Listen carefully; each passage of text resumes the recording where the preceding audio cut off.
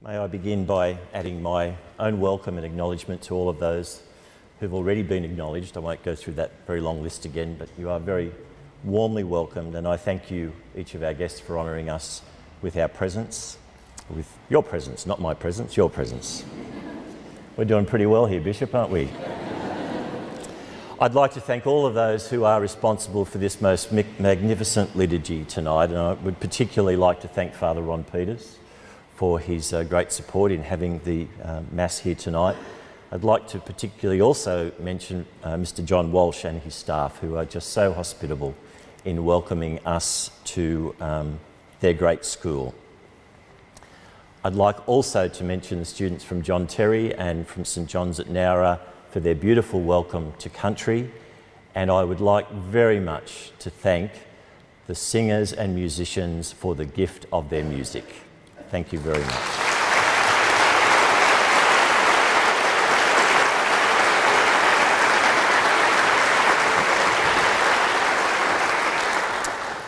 Exactly 2 weeks ago tonight, the first chapter, or the first page in a new chapter in the life of our diocese was written with the ordination of Bishop Brian Mascord.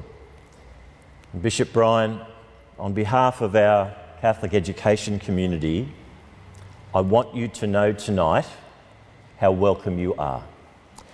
As I have said to you on a number of occasions since your ordination, the education community stands ready and willing to support you, to encourage you, and to help you, work with you, to bring to life your hopes and dreams for the people of this great diocese.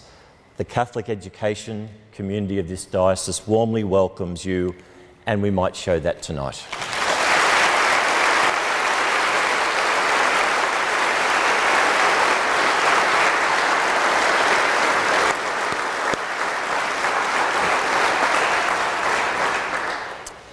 In the midst of Catholic Schools Week, we come together tonight to celebrate who we are. We celebrate what we stand for, and as the Bishop has challenged us tonight, we celebrate what we seek to become. Tonight we have the opportunity to ask ourselves a critical question as a community who believes in the joy and life of our church and our parishes, and for us in particular, Catholic education. In the complex and challenging and sometimes very confusing world of 2018, perhaps tonight I would ask of us individually and collectively as a diocese,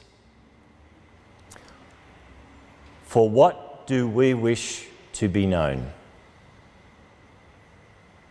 and why? Tonight we come together to celebrate a unity of purpose, a oneness, a sense of mission, a commitment and an energy for the faith life, well-being and growth of our young people. Across this world of ours, 61 million students are educated in Catholic schools, and our diocese, in some 46 schools, educates 26,000 of these young people.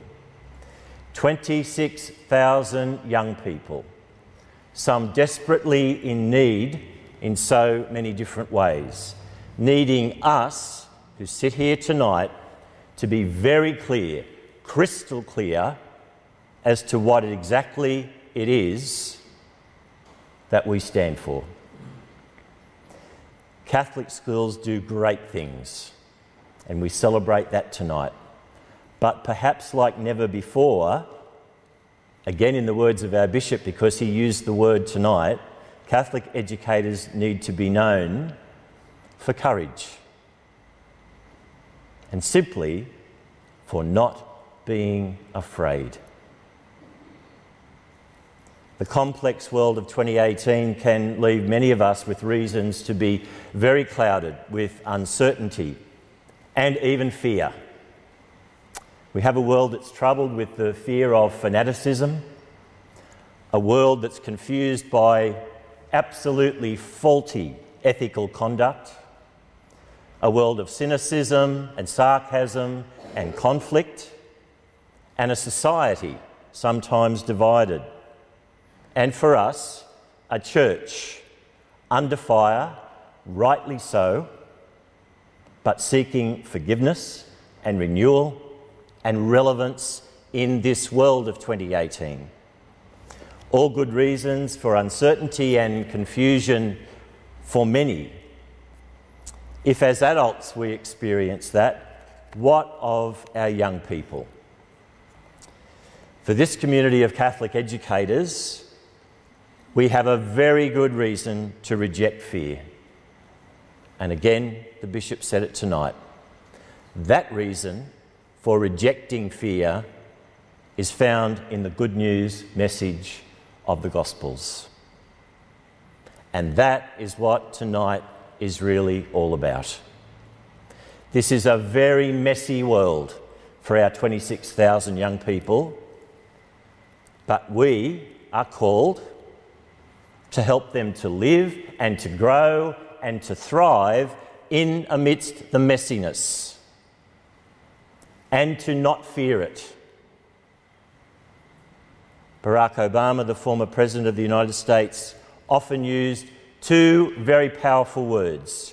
He would often urge those around him to choose yes. Choose yes. To which he would then add, and do not be afraid. Be not afraid. Perhaps the most commonly used phrase in Scripture. President Obama once wrote that education is not about legislation, it's not about rules, and it's not about regulations. It's about simply being a positive influence for good. So choose yes. Perhaps tonight then, we add in this celebration, and be not afraid. Catholic educators are called to break out of the bubble that fear can lock us into, and to remove that same bubble for our young people, and to not be afraid. We are called to educate by our witness and our presence, not by our absence, and to not be afraid. We are called to sometimes feel very uncomfortable within the world that we live as Christians, as Catholics. So let's be uncomfortable and be not afraid. We are called to be a church that absolutely refuses to circle the wagons whilst under fire. And so let us not be afraid. We are called to set high standards for our young people in all that they think and all that they do, and to not be afraid. We are called to feel okay about sometimes failing, but to reject not even trying, and to not be afraid. We are called in each of our staff rooms to speak up constantly for what is right, and to not be afraid. The Scriptures carry that message very clearly. Mark writes, quoting Jesus, "Take heart, it is I, do not be afraid." Matthew writes, "Get up and do not be afraid." And so in this school year, with the leadership and guidance of our new bishop, what about we be that community that rejects negativity and fear? How about in 2018 we decide to stand counter to that culture? Let's remember that each child, each one of those 26,000 young people, may have but one chance. One. And each of you holds that in your hands. So be not afraid. Let each of our schools and all of our teachers restore teaching that is inspirational and powerful and fearless. Let us remember that to succeed we will need each other. We'll need to depend on each other. And that need is not a weakness. It is simply to need. St. John Bosco once said that the music of the young should be listened to with the heart and not just the ears. So perhaps we need to develop really positive attitudes about the heart and how we see it. One of the well-known quotes in relation to courage is that it's the simple absence of fear, but more importantly, it goes on to say that it's about facing our fears and defeating them, but by deciding that something else is more important than fear. Well, these 26,000 young people, the children and these young people, they are more important than our fears. So let us, as Catholic educators, commit to choosing yes and rejecting fear, inspired by the Holy Spirit. And may we act this year in our classrooms and in our playgrounds and wherever else we are with our young people, may we act with bravery. Bravery defined as the ability to look fear in the face and say to it, "Get out of the way."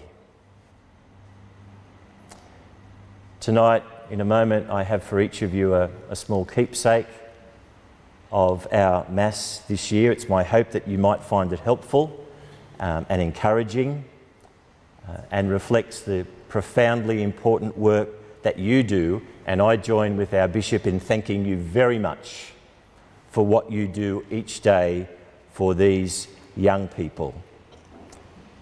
And so I wish each of you a fulfilling, enriching and life-giving school year.